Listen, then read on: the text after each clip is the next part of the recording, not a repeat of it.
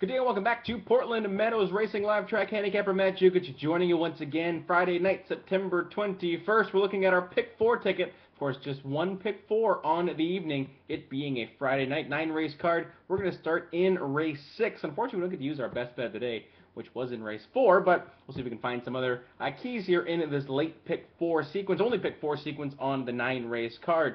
Race 6 is a maiden event going just 6 furlongs.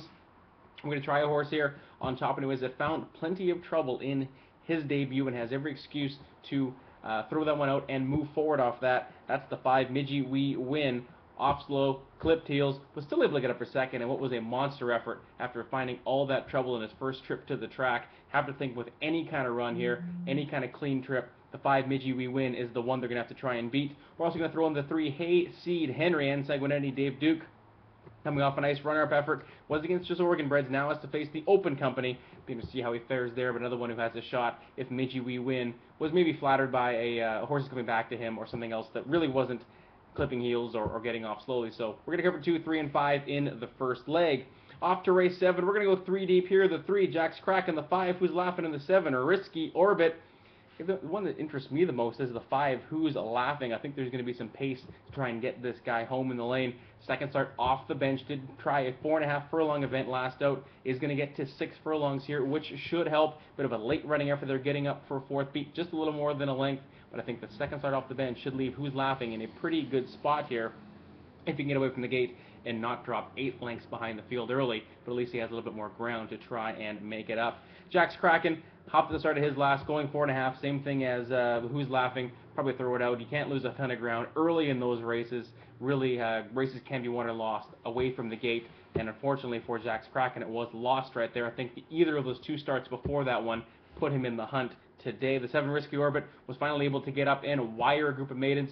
Hey, maybe he's finally figured out that little confidence under his sails here. Might not get the same fractions he did in there, 23, 47, and 4, but we'll throw him in just in case he's getting good and just figuring out this racing game. 3, 5, and 7 for me in the 7th. Off into the 8th race, and this one kind of scares me. We're going to go 2 deep. The 1, Overtime Victory, in the 6, Sammy Choi.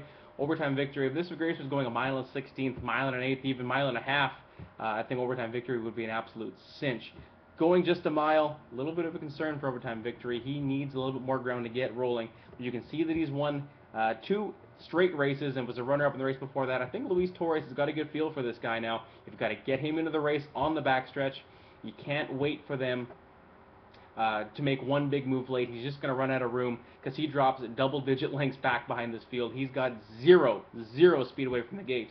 But I think Torres has got a good feel for him now, winning 2 straight races by open lengths. He can get him into the race down the backstretch, keep him in contention, and then hopefully draw off as they hit the top of the stretch. If he falls asleep or if he gets too far back early, we're going to try and throw the 6, Sammy Choi, in there as well.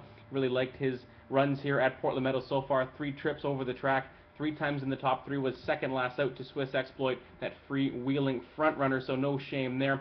Was for 5,000, takes a slight drop down in class here to 3,200. Sammy Choi might get first run on the 1-horse Overtime Victory, so I'm going to have both of them here. Looking for his first win at a flat mile, but he's hit the board in all 4 efforts. Into the last race, we're going to try 2 speedy horses, the 5, AKA Bones, and the 6, Lolita Mi Morenita. Fun name to pronounce there. Lots of speed from both of these ones. Hopefully they can not duel each other into submission, and we have a couple live here. Tough race on the inside here with 2 who are trying to come back off a long layoff since 2011, more than a year and a half away for both of them. We're going to leave them alone. I think the most likely ones are the outside horses, the 5 and the 6 in here. So our $24 pick 4 ticket's going to be the 3, the 5, with the 3, 5, and 7, with the 1 and 6, with the 5 and 6. Again, $24.